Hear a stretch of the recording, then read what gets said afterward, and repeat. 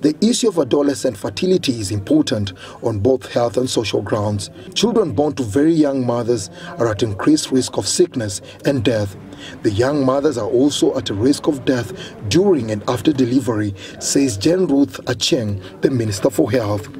The teenage pregnancies, the high rate of teenage pregnancies is what is contributing to the high maternal mortality rate, because these are young girls whose bodies are not yet ready for delivery.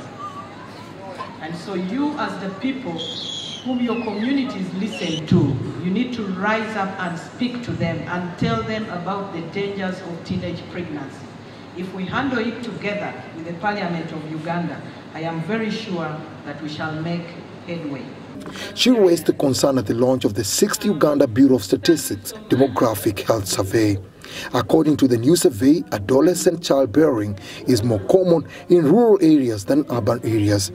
The 2016 survey seeks to help government promote and ensure that every Ugandan receives quality health care. The majority of these indicators is not the sole responsibility of the health sector.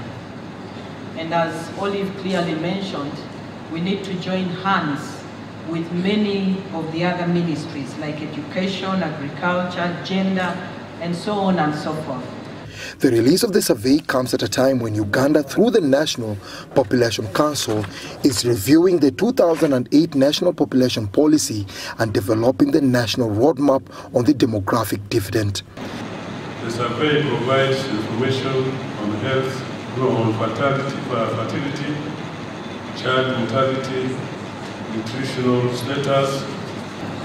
UNICEF wishes to congratulate UBOS for the progress it has made in increasing the geographical disaggregation of the data from 6 sub-regions in 1988 when DHS was introduced in the country to 15 statistical sub-regions in 2016.